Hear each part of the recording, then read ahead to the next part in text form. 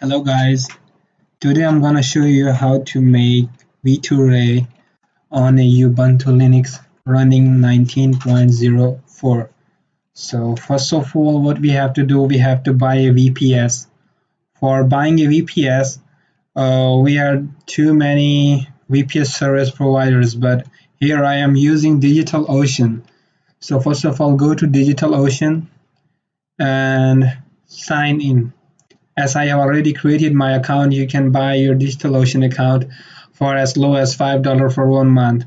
Then I'm just gonna sign in directly because I have already bought it. So let me verify it.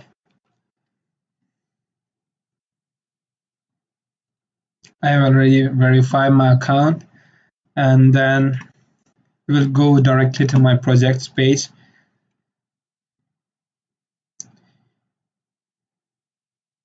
Here I'm gonna create a new droplet, and then just click on Ubuntu and select 19.10 or 19.04 as you wish. I'm using 19.10, and $5 a month is enough. I think 1000 GB transfer rate, and it's enough, I think. Then choose the region which is closest to your country. Here I'm in China, so I'm using Singapore because it's closest server and its ping is very low. So then here, if you want a private networking, then otherwise leave it these options as they are. Just create droplet. Just wait for a few seconds and the droplet will be created.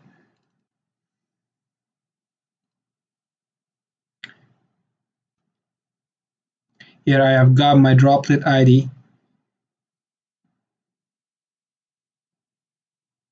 Let's wait for it to finish.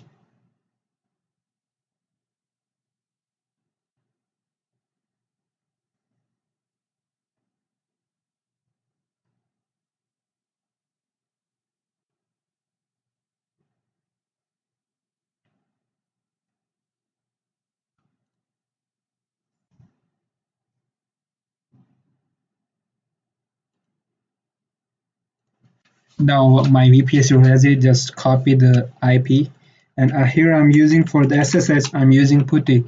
I will provide the download link in the description so you can download it. Just paste my IP address here and open. Yes, and log in as root. Just wait for a few seconds and it will work. No need to worry. Let me copy my password. Now I have already got my username and password here. So as you can see, you can find it in your email linked with your DigitalOcean account. So just gonna try it again. Open PuTTY. It takes some time to get ready some things. Now root. Now it's asking for password. As you can see, just copy and paste. Now it's asking for the current password, so you can input your new password. Let's confirm password. Now we are in. So now we have to set up V2ray. So what we have to do is just copy this command.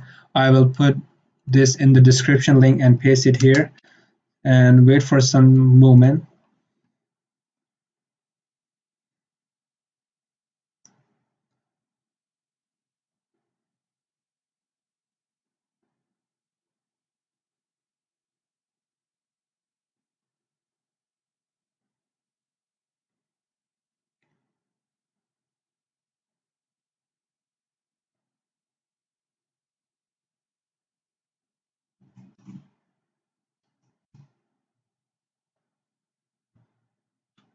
Now V2ray is installed.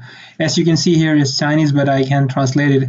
The port we are going to log in is 65432. You can also change this port from the UI, and it's UI based, so it's easy to use. And these are the few commands you can use if you have some problem like V2ray start. For the starting V2ray and to stop, we can use this command. To restart, we can use to see the status. we can use this command. And if you want to uninstall, then you can simply use this command. And now here the password, username and password is admin and admin. Let me get into my account. Okay, first copy my IP4 address, and my port is 65432. Just click enter.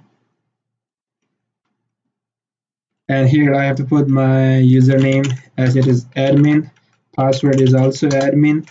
Just log in into the panel. And here is the panel of the V2ray. So if you want to change the panel setting, just go to the panel settings and understood. And panel port, you can change the panel port from this button, and also you can change the username and password. If you want to download any clients, you can just click on the client and you can download. You can find your client for your machine, like Windows, Mac, Android, anything. You can download it from here. Now simply go to account. We are going to create an account. Just click on add icon and just name it as you want, like we are going to name it V2ray. Leave everything as it is and click on add. Loading, and it will just click on the QR code icon, and we are going to copy the link. Close. And now let me open the V2ray.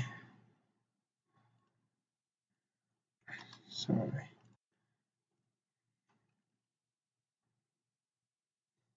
As I have already downloaded the V2ray client, so what I'm going to do is I have already copied the link, and just click. When I run this software, it's simply like this, and it's in Chinese, so you can simply go to help and change language to English and just restart the software and it will be in English.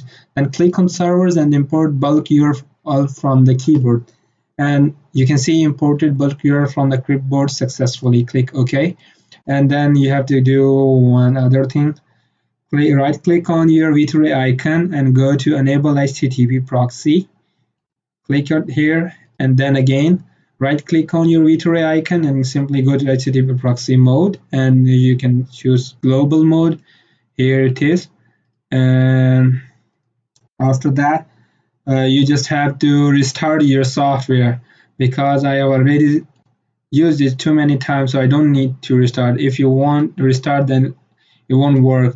So just simply, we have already configured everything. As you can see, we have our server address here and already set up everything. So just try if it works or not. Okay, so you can see Google is working here fine.